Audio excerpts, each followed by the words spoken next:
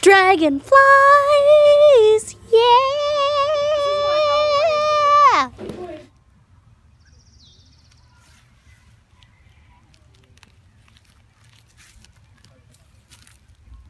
Dragonflies are ancient insects. Long before the dinosaurs walked the earth, dragonflies took to the air.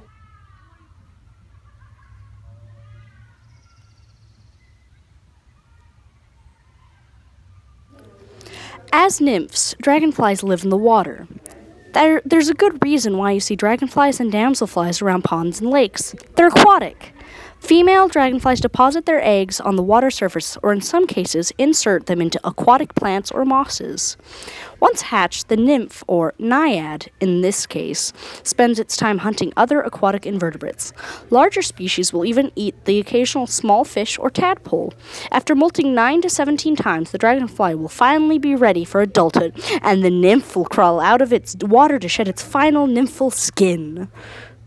Interesting fact. From the time a dragonfly egg hatches, it can live anywhere from 6 months to 6 years, but only about 2 months as an actual dragonfly.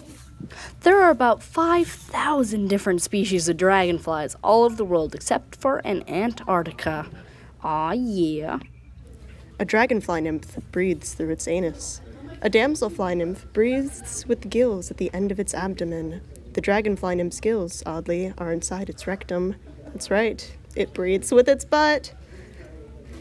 The dragonfly nymph will pull water into its anus, where gas exchange occurs.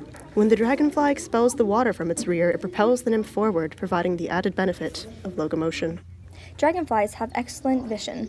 Relative to other insects, dragonfly vision is extraordinarily good. The head consists almost entirely of 2 huge compound eyes, which give the dragonfly nearly 360 vision. Each compound eye contains as many as 30,000 lenses. A dragonfly uses about 80% of its brain to process all this vision information. They can see a wider spectrum of colors than humans. This remarkable vision helps them detect the movement of other insects and avoid the collisions in fight. Which is not as many colors as the mantis shrimp can see, my friends.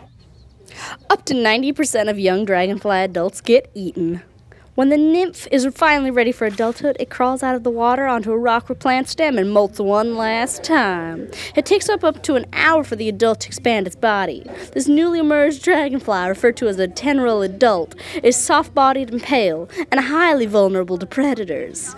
For the first few days, until its body hardens fully, it is a weak flyer. Teneral adults are ripe for the picking, and birds and other predators consume a significant number of the young adult dragonflies in the first few days after emergence. Dragonflies catch their insect prey by grabbing it with their feet. They're so efficient in their hunting that, in one Harvard University study, the dragonflies caught 90 to 95% of the prey released into their enclosure. Hey, thanks for watching!